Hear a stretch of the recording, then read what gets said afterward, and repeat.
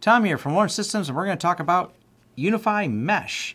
So if you want to learn more about me or my company, head over to lawrencesystems.com. If you'd like to hire us for a project, including network design, there's a Hire Us button up at the top. If you want to support this channel out in other ways, there's affiliate links down below to get you deals and discounts on products and services you talk about on the channel, including shirts. People ask where do you get those shirts from, Tom, and any of the shirts we wear, well, not all of them, but a lot of them, we do upload the designs, and they are available for purchase online. So UniFi Nano HD right here, and wireless uplinking or meshing is a feature built into the UniFi system. UniFi, configuring wireless uplink. They have a whole help article here. This help article kind of explains what the wireless uplinking is. So here would be your UniFi base AP, and here's the different downlinks. So one of them does have a direct connection to a switch, but the downlinks are wirelessly meshed together with this one here. Now, sometimes people conflate mesh with the ability to roam between networks. And by default, when you set up a UniFi and set up the controller and set up all the access points and adopt them to one network and scatter these around a building, you can go from area to area to building, and it automatically roams between them. That's roaming. Mesh is more what's depicted here, where we have power and we can power a device, but we don't have the ability to run a cable to give it backhaul all the way back to a switch. So we wanted to actually use some of the ability it has to connect wirelessly to connect to another wireless device. Now, the good and bad. The good solves a problem for sure. The bad, it creates a problem. It creates a little bit of latency, and it's going to obviously reduce a little bit of speed because now you're dedicating some of the resources of this particular access point to connecting to another access point. And in the case when you get a couple hops deep, now you've added some latency because you have to convert from a wireless signal to a digital signal inside there that's got to be converted back to a different type of wireless to jump over to the next one, and the process repeats with each hop. That's where your latency can come in. But when the goal is connectivity, and an example, we just put one of these in a library, and due to the budget constraints, they didn't have the ability to run cable to the far ends of this library that was built, well, about 1950-ish. It was really, really nice architecture, and tearing things up in that nice architecture to drill out and run wires wasn't practical. But they had electricity, so all we had to do was exactly like the setup we have right here. We installed some UniFi access points, and then in those corners where they needed connectivity so people could send emails or use their phones and still maintain wireless throughout the entire building, those little corner areas, we just put one of these bad boys and plugged it into an existing wall plug. So as you can see, this is only a PoE and a wirelessly uplinked access point. Now, there is sometimes some confusion. I think this is Ubiquiti's fault. They had the mesh models, and some confusion was those are the only ones that support it. There's actually quite a few different devices that not only support it, they both also support multi-hop wireless uplink, so you can do multi. These ones are your basic ones, but like the AC outdoor. So I've seen some confusion in the naming, but this list right here, and I'll leave a link to this help article from UniFi, and they have how to set it up, how to configure everything, which I'm going to show you how to do as well, and some best practices and how to dive into it. What we're going to be doing is making sure that allowing meshing to another access point is turned on, and that it's turned on in the controller itself. Pretty easy to do.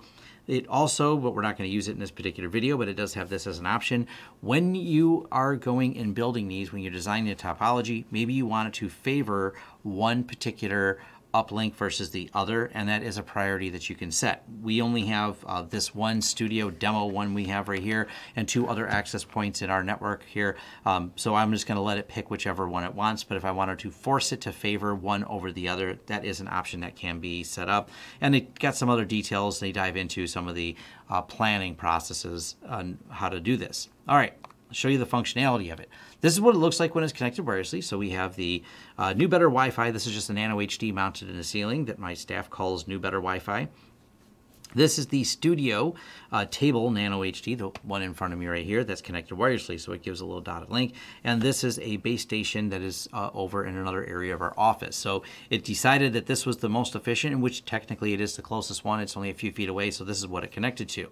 As far as settings go over here to the devices, and we'll look at the, pop this out, go to the config,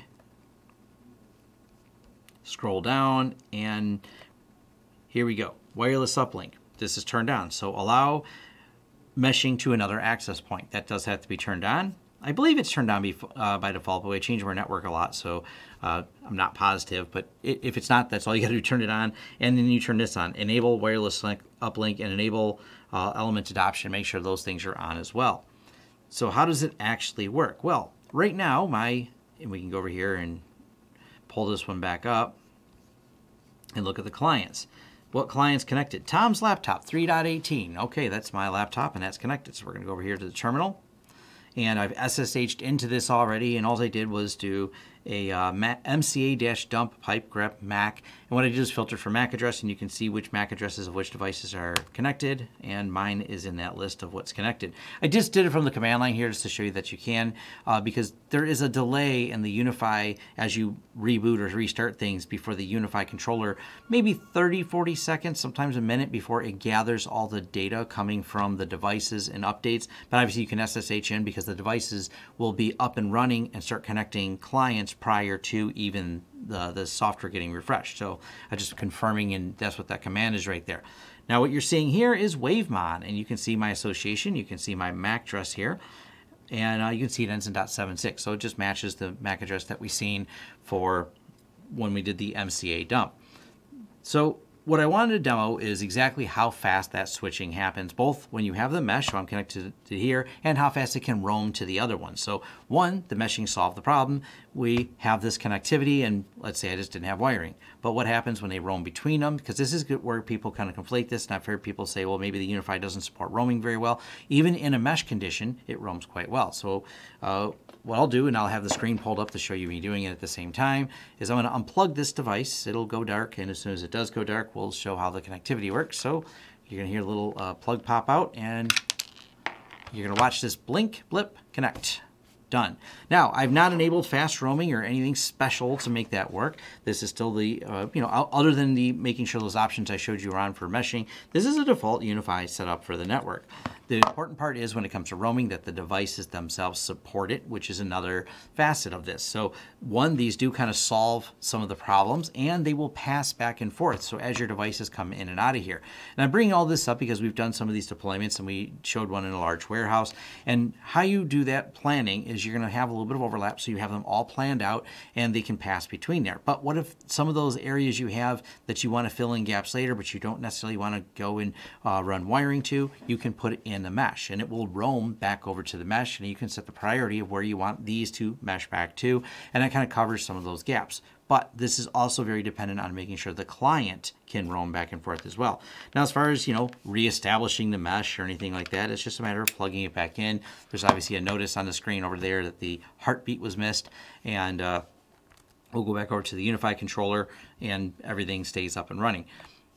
So the next thing we're going to do is figure out where my laptop wandered over to and do one more little piece of this demo. So right now this is still showing because it hasn't realized because of the timing that this is missing. But by the time it realizes it's missing, the data will start coming back and it'll show back up and refresh.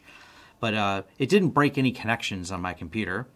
So I'm still perfectly fine. I'm still connected. Everything works perfectly fine on the internet. But let's SSH into something so we can show something actually working. Well, actually, this did break because I unplugged it. So this particular SSH session is definitely dead. But let's SSH into my forums, for example. So we'll go into something externally. And I'll kick off HTOP. So HTOP's up and running. And you can see we got a connection here. And we're going to go ahead and move my computer to another Wi-Fi. So let me figure out which Wi-Fi is it connected to now. It'll take a second, and I'll determine it, and then we'll move me to the other one by disconnecting or rebooting that particular device. All right, we see that the Studio Nano went over here. This one, instead of connecting back over here, is now on this. And my laptop has connected to the new, better Nano Wi-Fi right here. So what we can do is pull this up, move this over, and we'll go ahead and reboot it.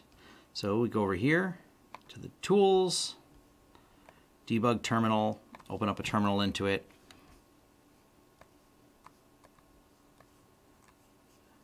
And we can close this and just type reboot. Now before I do that, you can see HTOP still running. I've been passing between different devices here, even though I'm physically sitting still because I'm rebooting my Wi-Fi's. And we're going to go reboot. And that should drop the connection, right?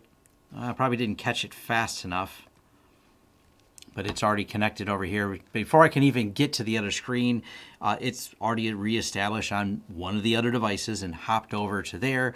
And you can see that even despite me rebooting it, I'm still logged in and SSH'd into my forums, and I have HTOP running. And after a few seconds, this will refresh. Like I said, it takes a second for the UniFi system to refresh and figure out where things are. This will actually disappear in a second from here. And yeah, everything works, but I didn't lose connection. I'm still here, I'm still connected, SSH'd into things. And one of my points being that yes, you can roam between them, and when you have a little bit of overlap like we do here, the system will choose the strongest, but the strongest will be chosen first, but if the strongest gets rebooted, it'll jump to the next strongest and wander over. My guess would be my laptop probably wandered back over to this one since it rebooted and it was connected to the other one that's kind of a little bit further back, and then it decided that I rebooted this one. You can kind of see how all this works in real time, and I'm leaving everything at the default settings. There are fine tuning, and UniFi has some best practice and details you can dive into. Kind of gets you the idea that yes, it works. We've done this at scale. We've done this for larger companies, and of course it works perfectly fine here in our office, and it can work perfectly fine at your house if you have these set up across your home network or small office network. If you have questions, comments, concerns, head over to the forums and we can talk about them over in depth. I'll of course leave a link below to our forums, easy enough to find. But for those wondering how to set it up, it's pretty easy, pretty straightforward to do. It's less than ideal. It's usually to solve a problem. It's not that you always want this turned on, but it does have the advantage when you have to update something or anything like that. So if you do have some overlapping coverage, so you can update one, reboot one, and roll through it without having too much disruption to the users that are connected to it. It kind of depends on how you have them laid out. But if you haven't, like I said, thoughts, comments, concerns, head over to the forums, and thank you. And thank you for making it to the end of the video. If you like this video, please give it a thumbs up. If you'd like to see more content from the channel, hit the subscribe button and hit the bell icon if you'd like YouTube to notify you when new videos come out. If you'd like to hire us, head over to lawrencesystems.com, fill out our contact page, and let us know what we can help you with and what projects you'd like us to work together on. If you want to carry on the discussion, head over to forums.lawrencesystems.com, where we can carry on the discussion about this video, other videos, or other tech topics in general. Even suggestions for new videos, they're accepted right there on our forums, which are free. Also, if you'd like to help the channel out in other ways, head over to our affiliate page. We have a lot of great tech offers for you. And once again, thanks for watching, and see you next time.